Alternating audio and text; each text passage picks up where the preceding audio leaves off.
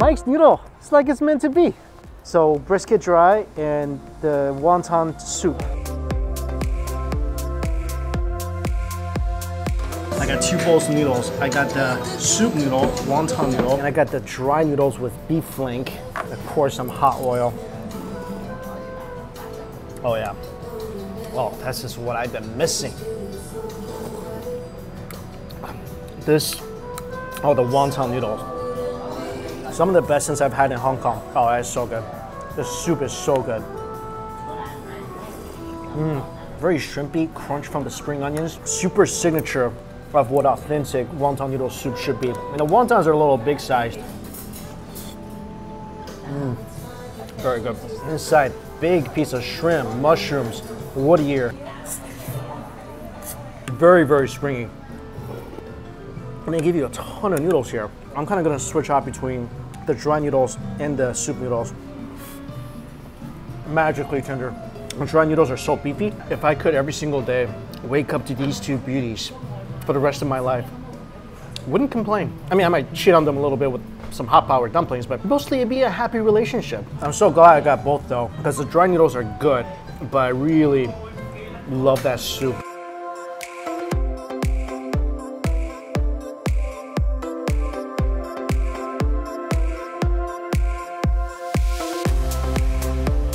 Definitely one of these soups that kills your soul a little bit every time you take a sip.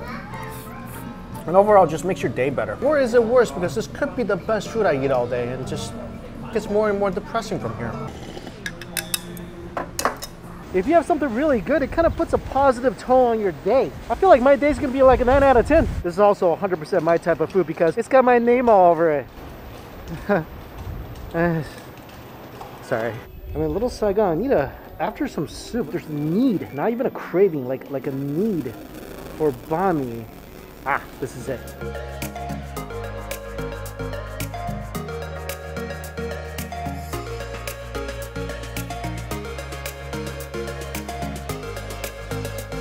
This place is awesome. They bake their own bread. Thank you. I bet you. And I have like a 6th sense on this stuff. This might be some of the best banh mi I've had outside of Vietnam. I'm so excited about this banh mi.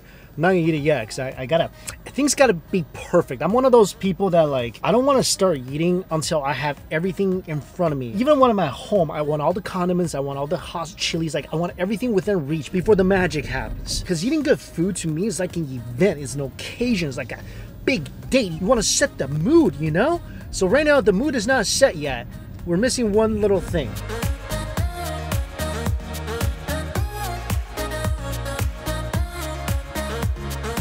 I just wanted some broth, but they didn't sell just the broth. Had to go get a full order of pho.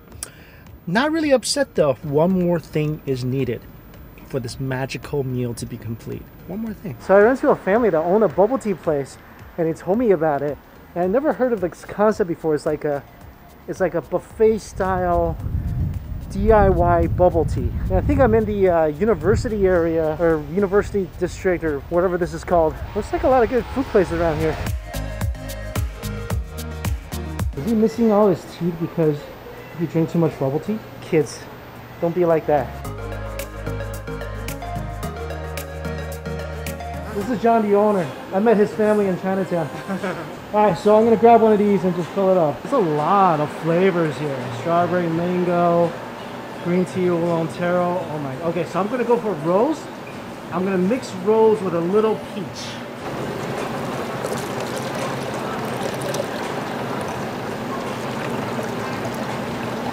With a little Yakult. And then I am going to put some green tea in that to lower the sugar level. Toppings, oh my god.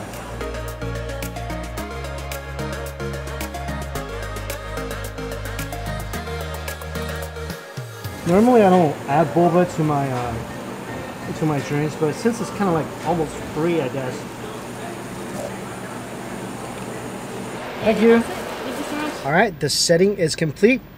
Let's go find a place to eat.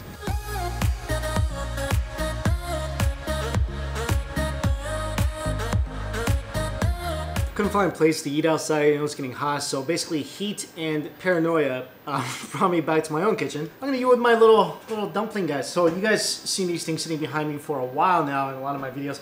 They've been sitting there for like months. But let me introduce you. So I've been trying to set up a new store with a new company. The plushie is now back in stock, as well as these dumpling slippers. So the new store is open. I'll put the link down below if you want to grab this. Oh, I also have, I sent it out as a gift. Dumpling socks, dumpling bag. Check it out down below. Really cute stuff. Dumpling face masks are coming. And now the only thing that can make this even better, and why I made that extra trip, dump it in some pho broth.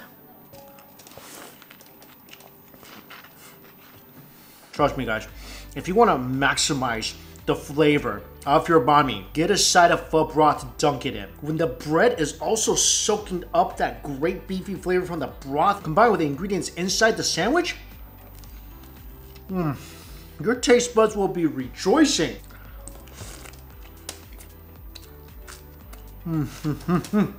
You gotta chew these banh mis. Trust me, when you go into a good banh mi shop, one is never enough. I just realized something. I think they gave me the wrong order. I didn't order, I was like chicken. I didn't order a chicken. I remember ordering like a grilled beef and a pork. Maybe this is right, this is grilled beef.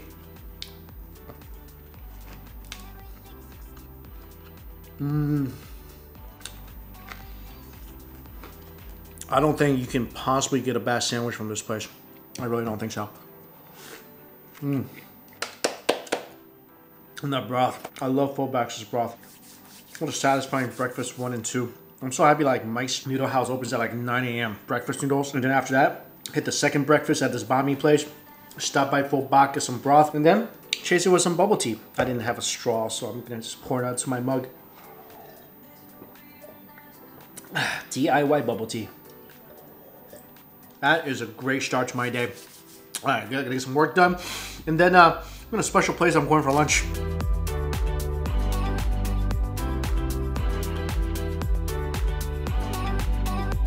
Buffet bar, now we have an entrance and an exit only to our buffet. At the beginning of our buffet, we have a hand sanitizing station, and then we also have one-time use gloves, and then 1 tong per person. With that 1 tong, you're gonna get all your veggies, all your seafood, and all your noodles. And once you're done with it, you could just go ahead and put your used gloves and your used tong into this bin right here. Oh, it's nice. I like that. Beyond this point, everything else is in containers. Use a UV wand to clean, to sterilize every all the plates, all the utensils, and anything that you might you know, consume with. Nice. Go ahead and get you some plates right here. So I guess I'll scan it. All right, so some appetizers, flaky pancakes, rice bowls. For broth, there's kombu, sukiyaki, soy milk. Ooh, interesting. And then we have the spicy miso, premium rich Wagyu. I think this is American Wagyu beef, premium lean Wagyu, Kurobuta, and then the house course is house rich beef. Yeah, definitely going for the Wagyu. Some sushis as well. First thing I got for you, this is a very popular drink that we have here. This is called a cold brew matcha green tea. Cold brew matcha, that's always happy. Absolutely. And there's a filter that's already in the top. So all you have to do is give it a little shake. Oh, nice. I just got to dispense. Yes. Yeah, that makes me happy just seeing that being poured out.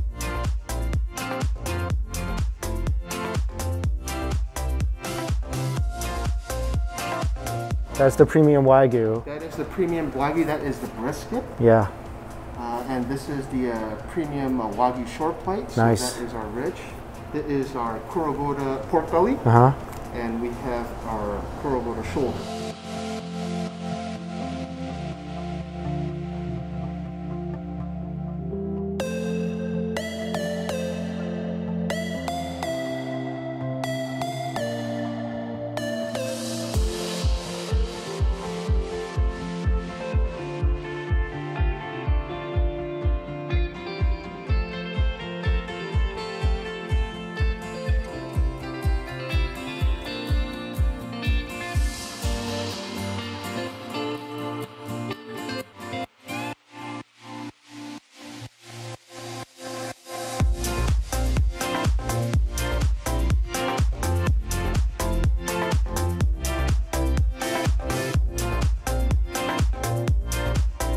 is the sauce station. Sesame oil, soy sauce, garlic, Thai chilies, cilantro, roasted sesame sauce. Chef Special is a sweet and spicy sauce. Yeah? Yeah. Take one of these. Ah, ponzu. Love some ponzu. Ah, some kimchi, pickled vegetables. So I'm adding some soy sauce, some house-made sauce, sesame oil, sesame paste, garlic, Thai chilies. First of all, I haven't been at like a buffet setting since this lockdown began. And I always wonder like what would it look like? And I know a lot of you guys were curious too. So yeah, I'm still nervous being out. I'm sure a lot of people are, but I feel like this place really took all the precautions it can to keep everybody safe. And I've actually walked out from places that I just didn't feel really comfortable at. All right, this broth is really simple. It's their house broth. This is the kombu. You can smell the fish, the dashi radiating from this. And I got 1, 2, 3, 4, 5, 6, 7, 8. I got 8 places of meat. So you can come here, you can get like the special, the premium set of meat, which that's the reason I found this place. They serve American Wagyu with the shabu, and they also have the house meat. But this, oh, this looks so pretty right here. This is slabs of Wagyu brisket, and tell me that is not a thing of beauty. Marbling coursing through every slab of meat. Beautiful speckles of white coursing through the meat like a snowstorm. This is the lean Wagyu, but even the lean Wagyu looks like it's got a lot of nice marbling to it. Look at this. Fat, lean, fat. I love it when my meat is surrounded by fat, layered by fat, invaded everywhere by fat. I just really like fat. Is that a fetish? Broth is heating up. Fatty Wagyu. Oh, it's a big piece too.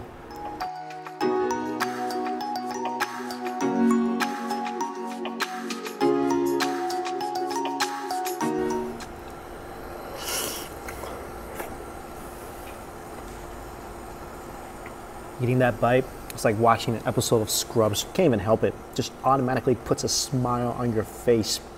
And also, big props on this broth. This is amazing. Like, it looks really simple, and I was kind of opting for the spicy miso, but man, this broth is delicious. Pretty much don't even need dipping sauce. This broth, perfect with the meat. Usually shabu broth is not something I love, but this, that is delicious. Get that when you come here. If I had nothing else and just give me this, I'll be pretty happy. I mean, now that I've seen the Wagyu, can't do that, but if I didn't know and just give me the soup, wouldn't be mad about that. Great flavor of the dashi, hints of kelp. Oh, like, steam me, please. I feel like something this good must be good for you if you breathe it in. At least it makes you hungrier. And we haven't even got started on how good that piece of beef is. American Wagyu is gonna be a lot leaner and a lot less marbling than Japanese A5 Wagyu, but still you get that great beefy flavor, plenty of melt in your mouthness. And even this one, this is the lean Wagyu.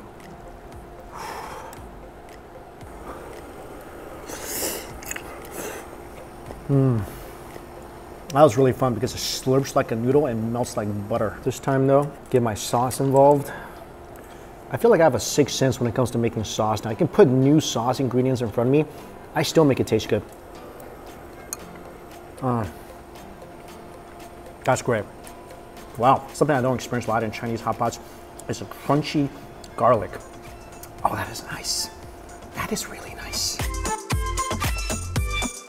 Thing cooks in under 6 seconds. Do not ever want to overcook your Wagyu.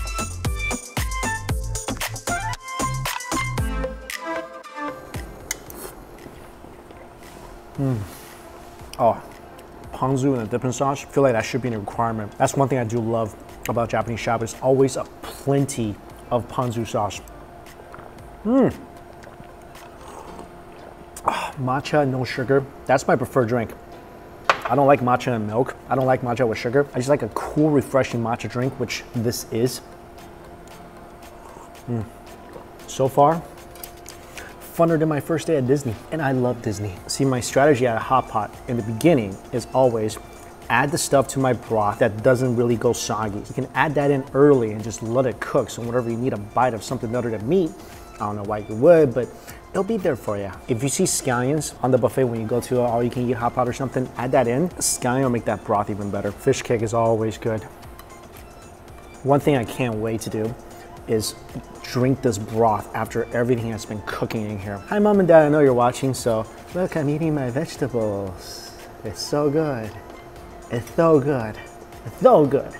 I love eating vegetables. Some of you might be looking at my pot and kind of smacking your head because you feel like it's too crowded and it's not doing any social distancing at all, but I got a confession to make. I'm a hot pot dumper. So I like dumping everything. I'm not a dipper, I'm a dumper. So I just like to dump everything in. I hate waiting, all right? I want it done. I want it done yesterday. I want it cooked and be ready to be in my mouth in a moment's notice. All this stuff is gonna sit in here. I'm gonna eat the greens first because that's gonna get soggy if I don't. Then the rest of the stuff, it's gonna flavor up my soup. And when I dunk the meat in, it's gonna make that taste even better. Not just another face. Like inside here, 50% hot pot strategy and like 50% dumplings, something like that. I'm telling you, this broth makes this vegetable experience so much better.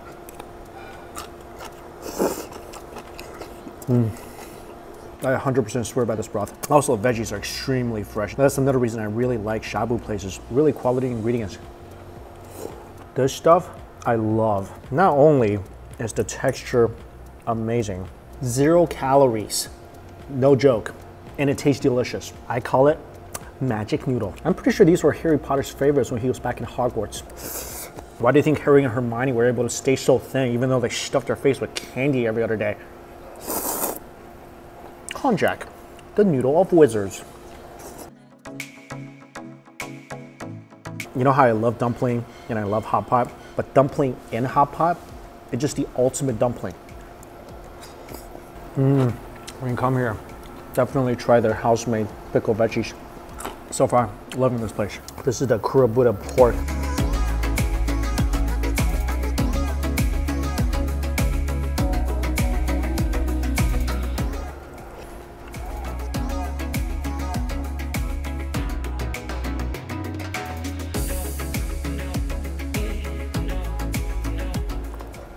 Some people are not a fan of pork with hot pot, and I don't understand you people. This is the beef you get that's not on the premium menu. Still looks good though. They cut their meat very, very thin, which is really important for tenderness. And it looks like this will be a fairly lean piece. Obviously not as good as the Wagyu, but still very tender.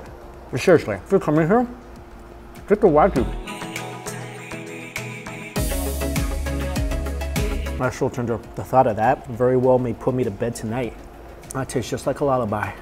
Every cut though, sliced perfectly thin. You're not gonna get a bad bite of meat here. For a while, I'll be eating hot pot alone because of this whole social distancing thing. But when I'm sitting here, surrounded by all these plates of meat, I feel like I'm eating with friends that I will eventually eat. We're temporary friends.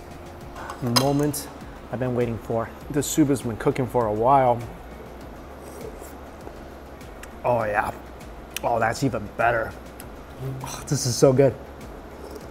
You always end hot pot with a little bit of noodles.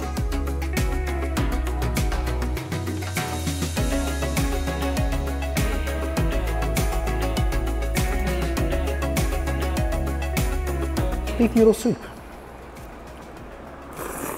Oh yeah. I'm gonna compliment this broth for like the 20th time. This has definitely satisfied my hot pot craving. I mean, I like making hot pot at home, but I hate cleaning it up, you know? And I don't really tend to make a super luxurious broth. And that's why I really like eating hot pot at restaurants. All the noodles soaked in that great broth as well.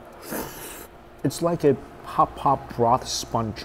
That's why you always in a hot pot meal with some noodles. All right, we're gonna forgo the customary post hot pot bubble tea. Oh, such a good food day. Started off fantastic and basically ended with fireworks. Such a great all-you-can-eat shabu place. Definitely check it out if you're in the area. And again, I really appreciate the effort they go through to try to keep the place as clean as possible, disinfecting everything, making the diners feel safe. For someone as paranoid as me, that was really appreciated. As always, guys, all the places I went to listed down below for you. Thank you all so much for watching. See you later.